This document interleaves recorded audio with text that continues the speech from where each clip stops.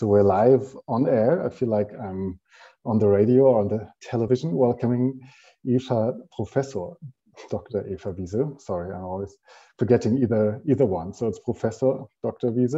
And we'd like to, welcome you to our event here at iSquared today.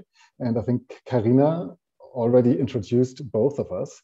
So I will maybe add one or two more points of context, but it's too bad it didn't work out live, but this is also great, and I hope our participants and attendees of the conference will, they have a lot of questions coming up. I will do my best to answer some of them.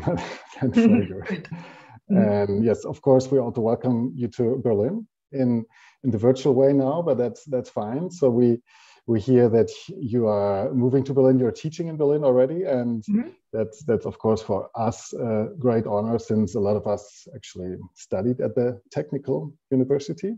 And I think Michael did, I did, Stefan, there's quite a few. And of course the Human Factors program is also something that a lot of us know, since basically the students are very welcomed as well at iSquared. And maybe you can give us some context also from your new job now in Berlin, and also the job you left in, what is it, George Mason, right? GMU? No, what's the short? George Mason University. Yes.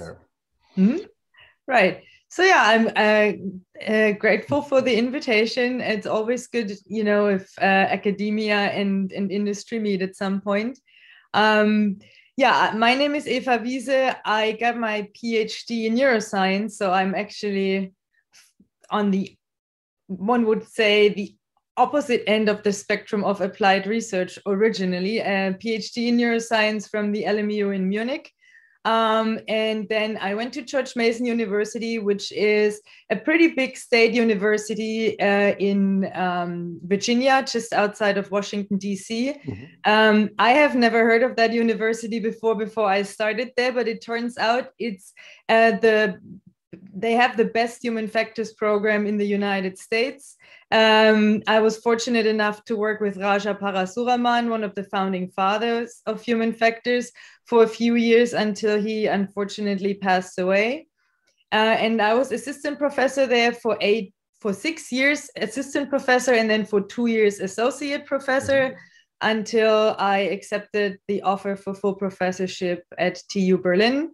And I started there officially in February, but because of COVID, I'm still physically in the United States, but virtually already at Technical University. And there I have the professorship for cognitive psychology and cognitive ergonomics. Great. Thanks for the introduction. I'm always trying to step in the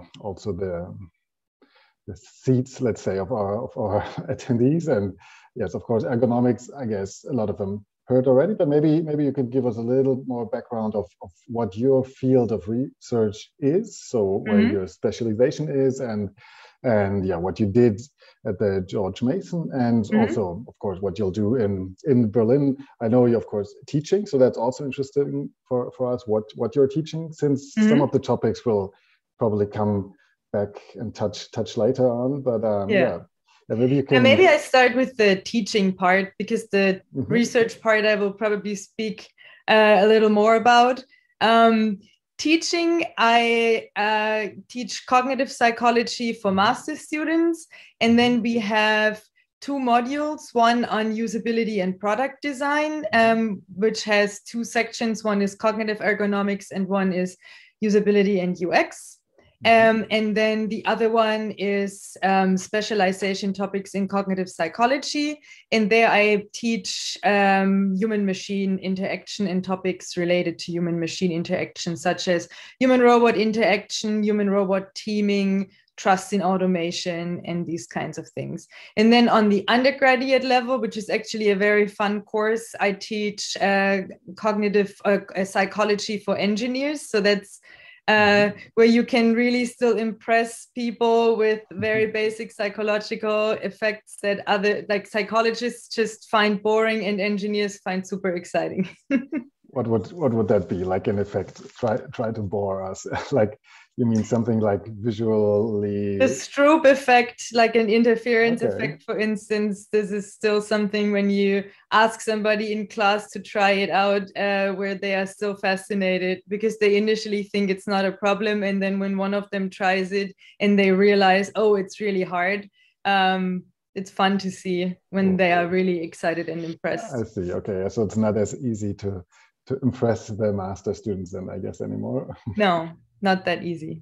Yeah, but it's the same a little bit for us, right? So we can't impress our clients as easily anymore with a system 1 or 2, right? Or a visual, let's say, visual tricks and inattentional blindness or something. But we maybe will get to the attention part later on a little bit as well. And so when I looked on your webpage, I also read about the social and cognitive interaction lab. So is that basically your specialization then? That is my main research focus. So when I did my PhD in Munich, that project was financed by an excellence cluster called Cognition in Technical Systems. And there the main focus was really to apply cognitive theories to the design of social robots. And the question was, how can you design robots that people want to intuitively interact with? And some groups did research on non-social robots, and my group, I was within the psychology department, we did research on social robots. And so that's one area that's still my main area of research. And then the other one is called extended cognition, or some people call it embodied cognition.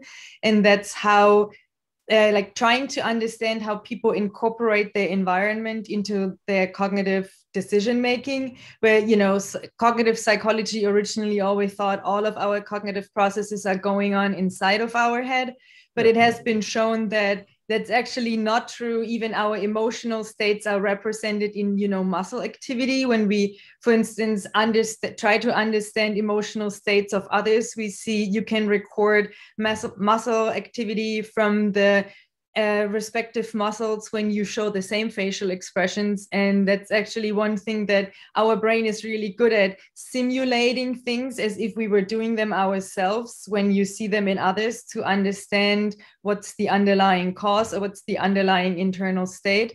And I'm trying to apply this theory of embodied cognition to human technology interaction, where the main idea is, in terms of task allocation, what are people willing to outsource to technology?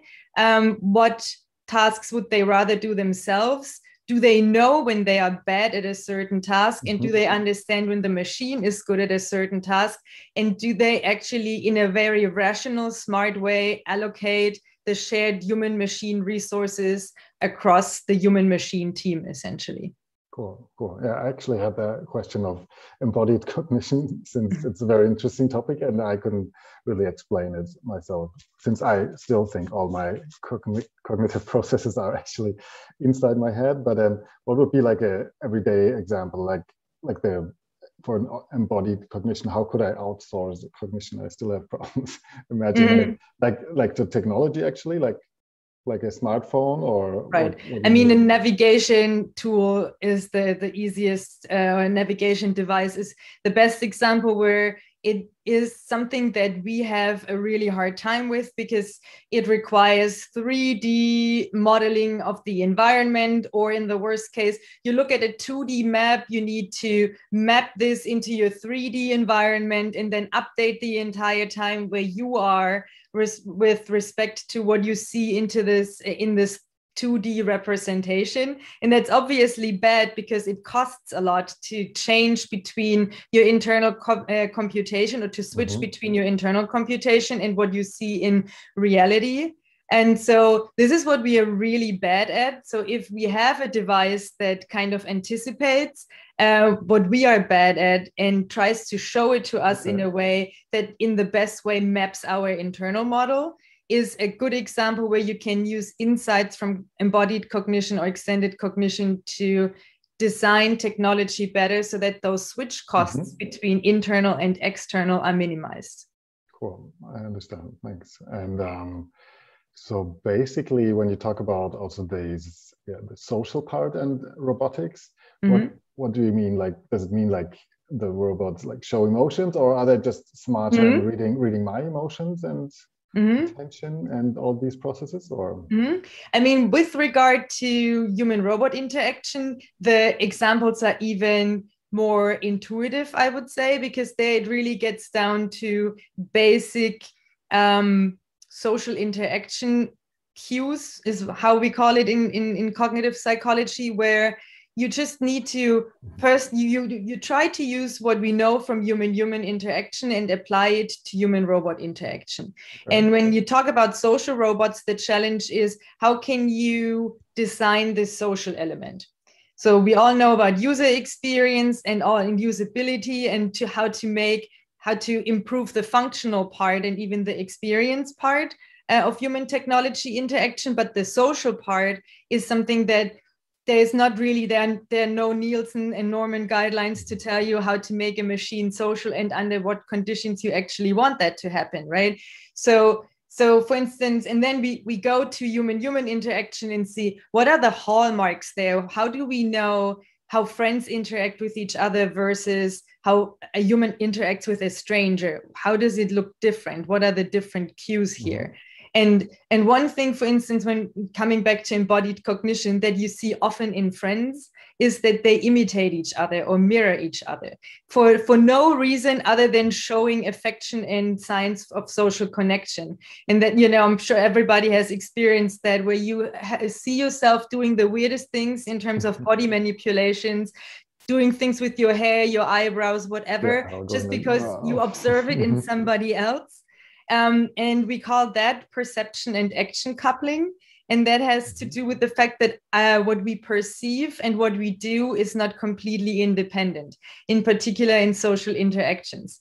There's an effect that's called motor interference, where you are asked, for instance, to make a vertical arm movement, and then you observe either the same movement in somebody else standing opposite of you, or you observe an orthogonal movement, like horizontal in this case, and you're supposed to make a straight line. And the interesting thing is that if the person who is opposite of you, if the person makes the orthogonal movement, you have more noise in your movement. You can try as hard as you like, but as long as you have your eyes open and observe that movement, it has a negative impact on the execution of your own action. Okay. And the interesting thing is that with robots, you don't necessarily see that immediately. And that has to do with the fact that we don't treat them as full social interaction partners. And also because they don't move the same way as humans do. So they don't trigger that mechanism to the same extent. Okay, interesting. Yeah, I wish I had the chance then to meet one of the more social robots soon, but maybe we do get the chance then if you also bring them to Berlin with you. And there will be 45 robots of all sizes, of all social appearance. Hopefully at some point when I am there and I get the chance to order them. So yeah, we're looking forward to maybe record them then as well. But so the perception part, I think it's also very interesting. I mean, the social cognition and the whole research, I guess, like do you use all of these neural methods in your everyday research life, like from the very complicated ones to the easier ones as well? I mean, as I said, my background is in neuroscience, so I initially did not intend to really do applied research, but I found it very interesting that robots trigger somewhat similar brain activation, but not completely overlapping brain activation when you compare to human-human interaction. So over time, what we found helpful is to really look at brain activation when people interact with robots and see if they activate similar brain areas as if humans interact with humans. Because there is something that's called the social brain network, and that is a system that is very significant or very unique to primates, human and non-human primates. And it's really mainly activated when we engage in social interactions with entities that are similar to us. And the interesting thing that I and some others have found is that when you interact with robots, you do see some of the same behaviors. So people are able to interact with robots socially, but the brain activation looks more like as if they were solving a math problem. Okay. So interacting with robots engages more analytical brain areas, whereas engaging socially on the same task with humans activates more this social brain network. And so the idea is to really use this insight to change the design and the behavior of robots, and to see that what you have to change in robot appearance and behavior so that the brain activation in human-robot interaction resembles more the brain activation of human-human interaction. Okay, interesting. So it's a lot of understanding how our information processing works, and so we're very glad to have you here as an expert for that too. And now you haven't heard Michael's talk before, but we gave you a small intro as well. But when we as applied researchers talk a lot about perception and attention, and also about attention economy, and now we basically talk a lot about the implicit and also the system zero that Michael already explained before. How important are these, let's say, very early processes that are maybe conscious, maybe not yet conscious, also for your research? I mean, some of the effects that I have described already, the perception and action coupling, these things, usually when you ask people, they can't report them consciously. So they do, some of that doesn't reach our level of consciousness. So people don't know that they are influenced by that. Or there are studies where participants have to send in their photos, and then before the experiment, and then we morph their photos into photos of robots, and then show them pictures of a robot that has, let's say, 5% of their own image in it. And then you just ask them how much they like the robot, or you look at interaction duration, and you find that people interact for longer with robots that have 5% of themselves in the robot. But if you ask them explicitly, do you think that the robot looks like you? They say, no way, this is a robot. So this is a clear example for me how it is a pre-attentive process, really, because people can't explicitly recognize that certain things influence their behavior, but it clearly has an impact both on subjective ratings and also on their behavior and their likability, how much they like the agent and stuff like that. Interesting, yeah.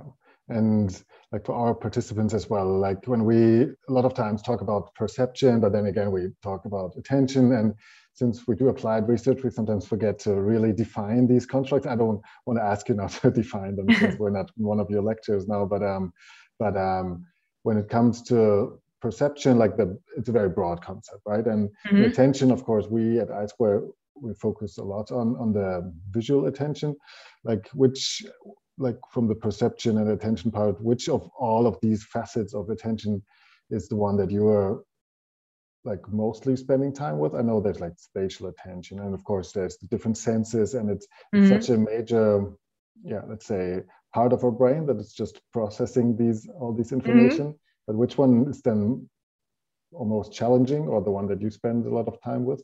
I mean, for me, it's the interaction between attention and working memory. So in social interactions, what do people pay attention to? And my dissertation was on what's called social cues. So that's changes in head direction, gaze direction, changes of facial expression, in the combination of all of these cues. And what has been shown is that when robots show these cues, people pay, first of all, less attention to them. So they don't seem to be socially salient, or as socially salient to them as if those cues came from human faces. And then it does impact spatial attention also, because when a human looks to the side, you shift your attention to where the human is looking. I'm sure we have all experienced that, you walk through the park, somebody is looking up, And then we all look up because we can't help but intuitively wonder, is there something interesting there? And when a robot does that, it doesn't work that intuitively. So I'm looking at these things. So social attention is what that concept is called. And then also, do you have to spend more working memory capacity on processing these cues when it's displayed, when they are displayed on non-human agents? And does that negatively impact your performance when you do a task together with a non-human agent? So kind of always brings us back to our limited processing capacities. And I mean, that's something we also, of course, always try to remember and also explain to our colleagues and clients that we shall always design our experiments in a way that we, and our products and the advertisements, and think, okay, there is a limited capacity, and how does that influence you? I mean, all of us, I guess it does. So you said like our attention is limited, but also our memory, right? Our working memory. Everything is kind of limited. And I mean, with human-robot interaction, the interesting thing is also that you see these bottom-up and top-down influences on attention really influence each other, where I've done these studies, as I said, on social cues, and often robot faces are simpler than human faces, and robots have ginormous eyes compared to human heads. And so from a bottom-up perspective, a robot changing gaze direction is more salient. So it's a stronger bottom-up cue. So from that perspective, you would predict that people shift their attention more strongly to where the robot is looking. But then you have these top-down influences that come from knowing that it's not a human, it not being similar to you, assuming that, or you assuming that a robot doesn't have intentions because it's not an agent with a mind, and therefore a social cue coming from a robot can't mean anything meaningful. And so what my research really shows is that in human-robot interaction, these top-down influences have a much stronger impact actually when predicting performance and predicting attention than these bottom-up cues, which from a design perspective is obviously a little challenging, because what you have there is that you as a designer of robot faces essentially try to compete with people's pre-existing assumptions about robots.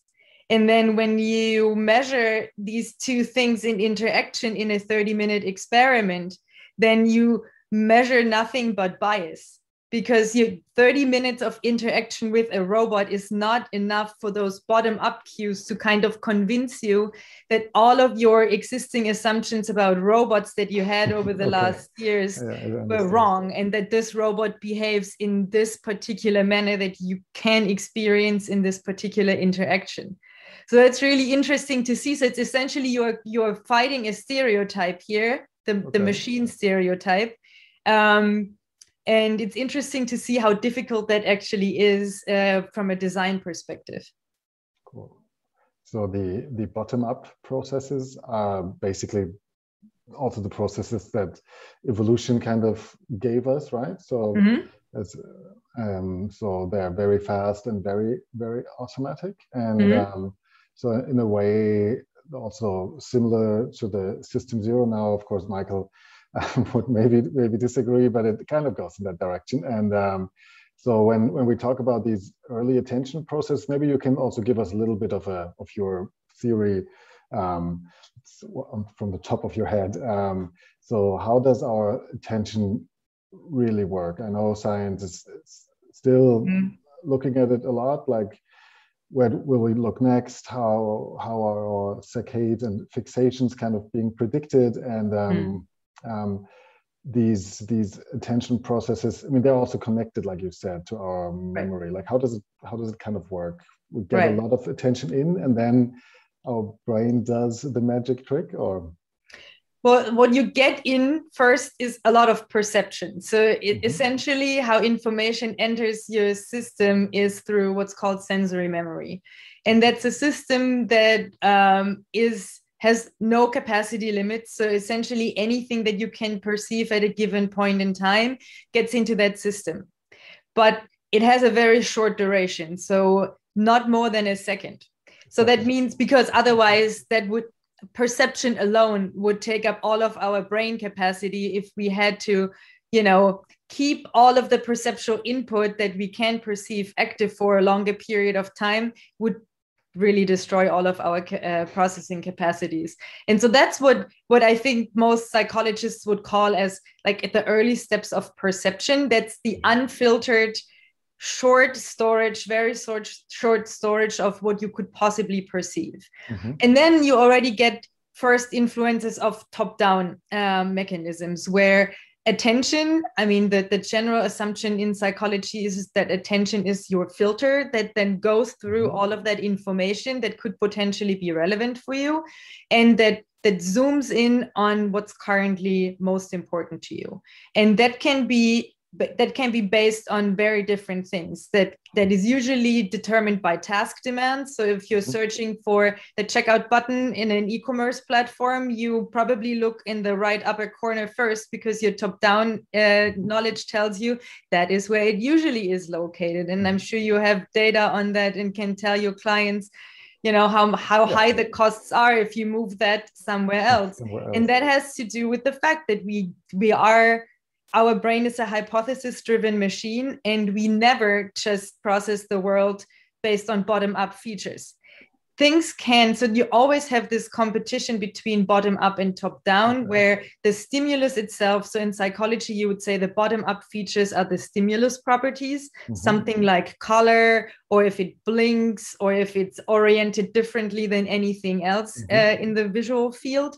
These things per se have an impact on how salient something is for you. And that has an impact. So the most salient object is the most likely to attract attention. But then on the other hand, you have these top-down influences where knowing about the world. So for instance, if you look for the sun, you wouldn't look at the bottom of of an image or something like that, because the sun is in the sky. So these things can be so strong that they can override something that is extremely salient. Also, if you are highly focused and your working memory capacity is very strongly focused on the task itself, it can happen that you don't see something, that you don't notice something that's right there in front of you. And I think you mentioned it earlier, that's called inattentional blindness. Right. So something can be in the focus of your attention, but you still don't see it because you're so focused on one other thing in your attentional focus that you don't have the capacities to actually actively notice that. So that's where the working memory comes in. So all these systems, when you look at older models, it always looks like, okay, they are all compartmentalized and they are all isolated, and information goes through it from one way to the other, but that's not the most current view in cognitive psychology. All of these systems are dynamically connected, and there are all sorts of feedback loops, and very complex higher order cognitive processes can influence very early cognitive processes, even pre-attentive processes, very strongly. Cool. Thank you. And maybe to like as a last question, when you say like there's always top down and bottom up, and I know we of course talk a lot about our smartphones these days, and when I'm like really lost and just scrolling through the smartphone, I kind of feel like I'm maybe zapping or watching TV, but I don't feel like my top down processes or my prefrontal cortex is very active. Is that true, or do you still think it's always still there, or is it just bottom up, me scrolling through the feed? Probably not very strongly bottom up, not very strongly top down modulated at that point. It has kind of a calming element. It's kind of a repetitive task. It's almost a little bit like mindfulness, because you are going through and it's repetitive and you have full control over it. It's more like a motor task than influencing your attentional resources. There, it's more interesting that certain things can still immediately capture your attention from a bottom up, based on a bottom-up principle, because they are salient. Wake up because they're salient just for me, I guess, or they were just very good match for me. And why is it so difficult then to still leave this infinity loop? Yeah, because attention is this thing that it's hard to it's hard. You have to direct it, and so the other side of the coin is you have to disengage it also. So these are the two things. Attentional capture is what you want when you want people to pay attention to something that's important, and then attentional disengagement is what you need in order to switch from one thing to the other. So if you're on your phone scrolling, you have a problem with attentional disengagement rather than with attentional capture. Okay.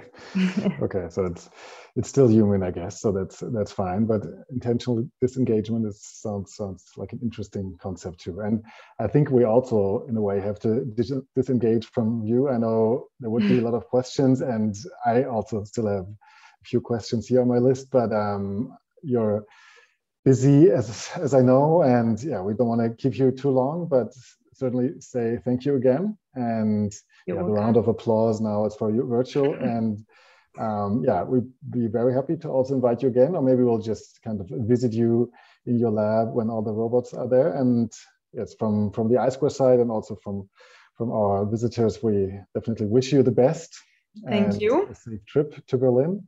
And yeah, I'm sure now you'll have to go to your lectures as well and teaching, and yeah, we wish you all the best at the technical university.